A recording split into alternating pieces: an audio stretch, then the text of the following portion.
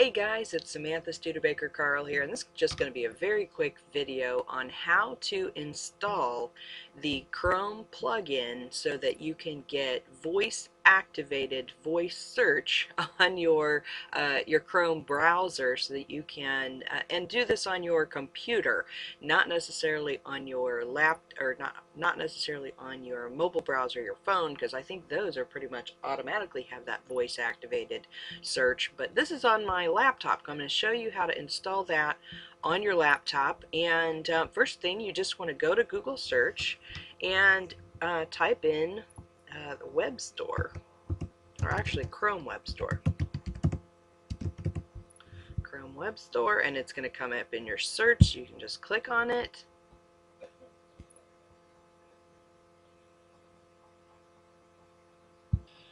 Then when you land over here, you just want to go up here into the search.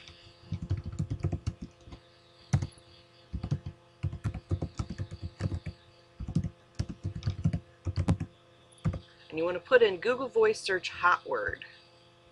Hit enter. And it's going to bring up these results. Google Voice Search hot word in beta. Now this is the one that you want, and you're going to be able to just say, hey, okay Google, and it will start speaking, or it'll start speaking your search. So as soon as you get on this page, you just want to go over here, click on the plus free, checking, confirm new extension, add Google Voice Search hot word beta question mark. It's going to tell you these things. You say yes or add.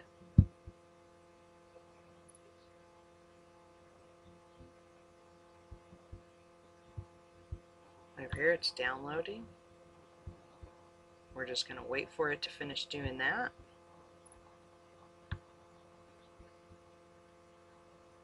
Now it's going to say Google Voice Search, you're all set. Just say okay Google when you're on search. Let's just scroll down. We want to edit these settings or make sure they are what we want them. Okay. This is going to kind of tell you how it works a little bit. If the microphone icon looks like this, it's not listening for you to say anything. If it looks like this, then it is listening for you to say something.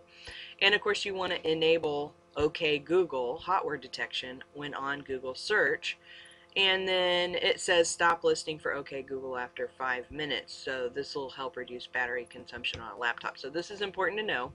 And so at this point we just want to go to Google. Let's test it out. OK Google, search for Portuguese water dogs. There you go. So how cool is that? That's pretty neat, right? Okay, Google, what is a pineapple? Pineapple, a large juicy tropical fruit consisting of aromatic edible yellow flesh surrounded by a tough segmented skin and topped with a tuft of stiff leaves. Pretty cool, huh? I like it. It's fun to play with a little bit, and it's going to be interesting to see how I end up using this just kind of on my day-to-day search. Yeah, there you go. That's how you install it. That's how you work with it a little bit. And of course, if you want to turn it off, I believe you can just, let's see if we can figure out how to turn it off. First, if we click it, it's going to ask us, turn off.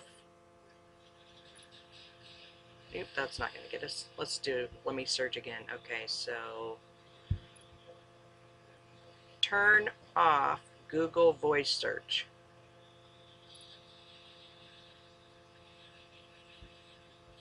Voice search, okay, let's see.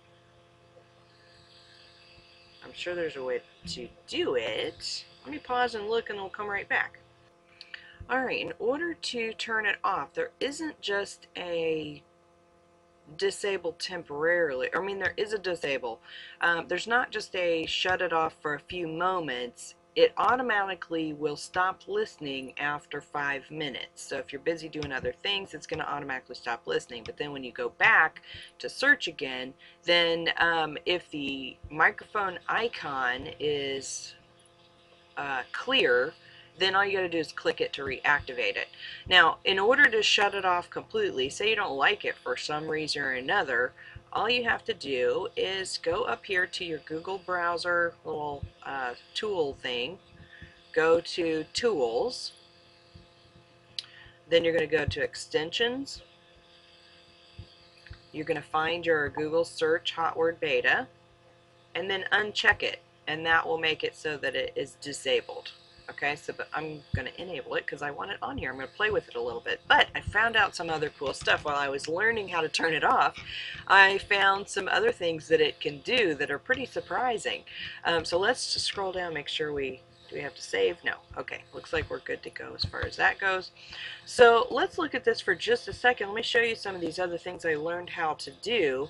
And of course, you can just search for Google Voice Search, and it will bring you all kinds of information in search, so you can research more about what you want to know about this this particular tool. But so like here, it gives you some examples of, if you want to check the weather, you can ask, what's the weather like tomorrow morning, or what, and then in your context, let's see, it says, what's Lindsay's phone number? So let's do a quick little search and see what it comes up with for that.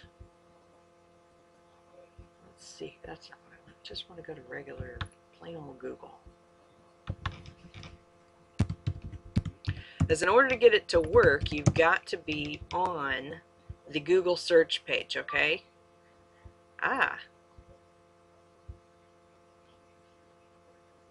Okay, good, good. I wanted to see if I didn't say anything, what it would do. Okay, so, okay, Google, what's the weather going to be tomorrow? Tomorrow's forecast for Columbus is 73 degrees with a chance of storm.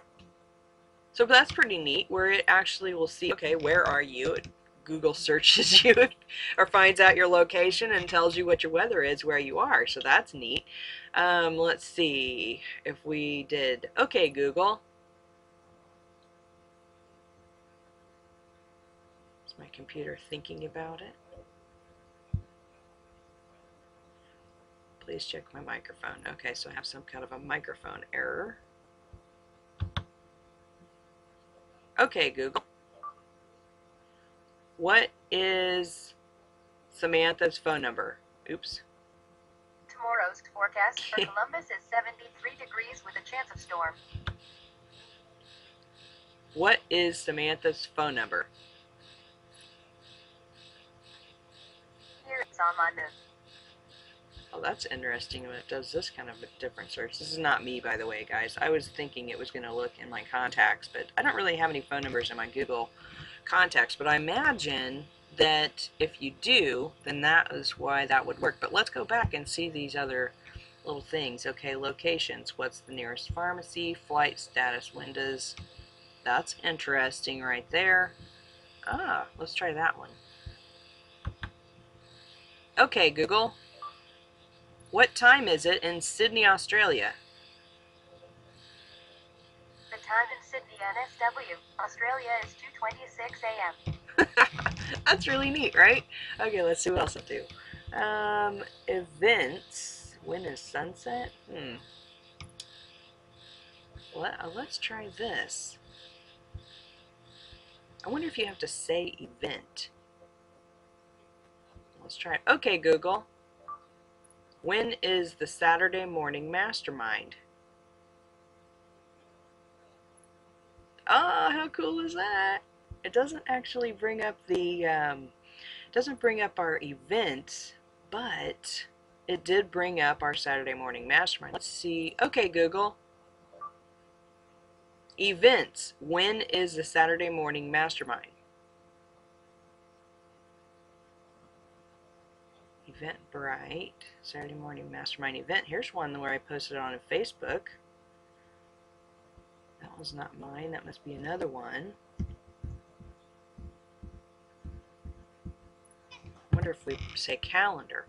Okay, Google. Calendar. When is Saturday morning mastermind?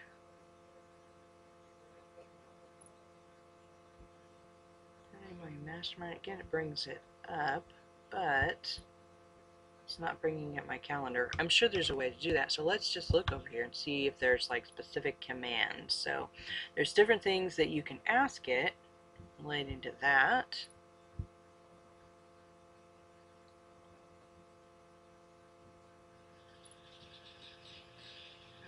Shoot, hear your answer. Oh, and this was something, I mean, we've already seen this, the hear your answer. So if it comes up with a definition, then it's going to read that back to you like it did for pineapples and whatnot. Okay, so voice actions. So this may be what we need. Get back up there.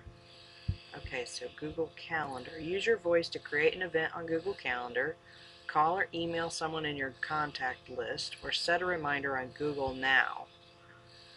Okay.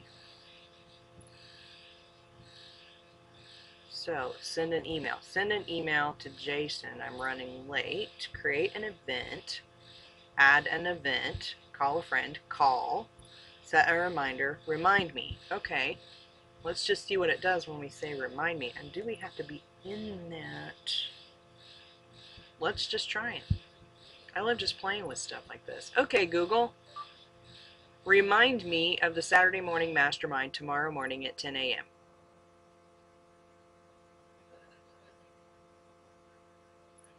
That did not go to my calendar. Okay, let's watch the tutorial and see what it tells us to do. Sometimes just watching the tutorial.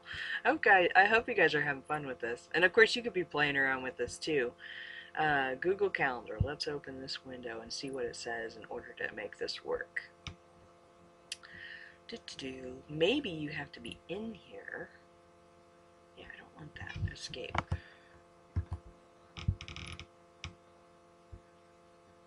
No, I don't want all that. Not right now. Okay, so we're in here. But I don't see the little voice icon. Okay, Google. Nope. No. Well, let's go back.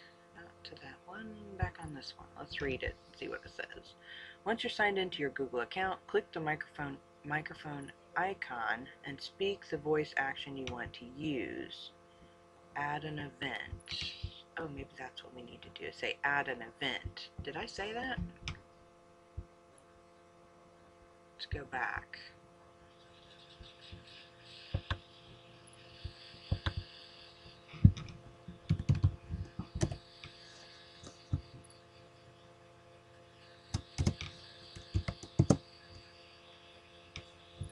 Okay, Google.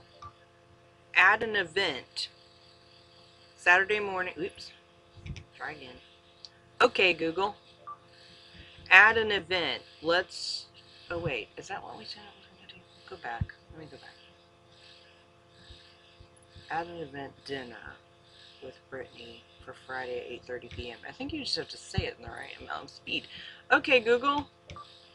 Add an event. Saturday morning mastermind, 10 a.m. tomorrow morning.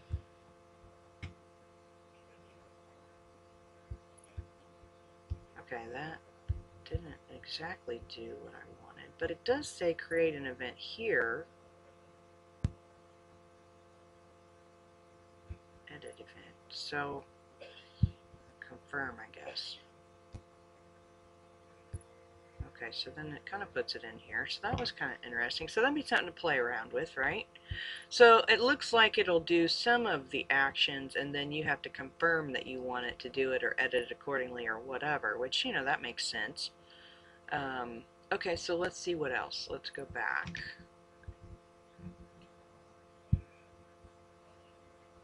And what was another one? Call Lindsay. I'm not going to do a call one, but we can do set a reminder. That'll be a one to do. Okay, Google. Set a reminder. Remind me to get groceries tomorrow. Event create. Ooh, where'd it go? Using Google reminders. Okay, Google. Remind me to get groceries tomorrow at 10 a.m.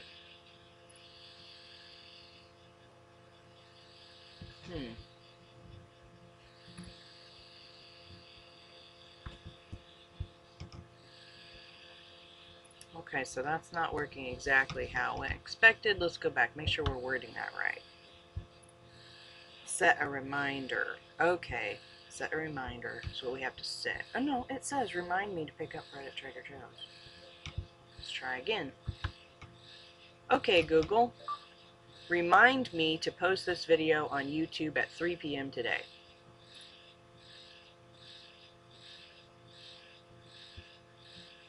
What do you mean, remind me to post a video at 3 p.m. today? Okay.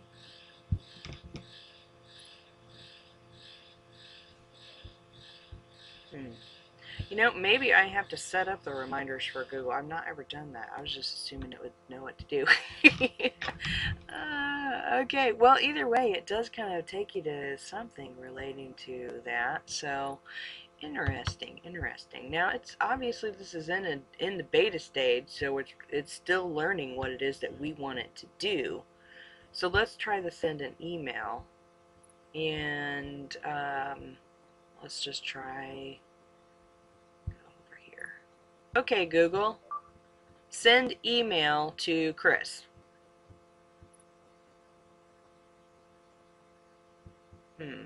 Doesn't seem to be opting in or logging into my email. Let's see if there's any kind of troubleshooting. Send an email. Create reminder.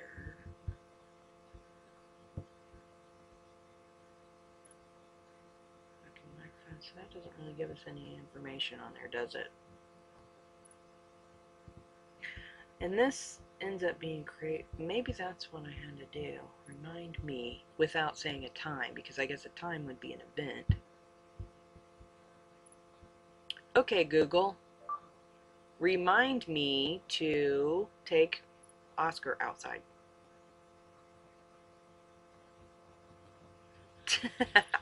This is ended up being search. Okay. Okay, Google.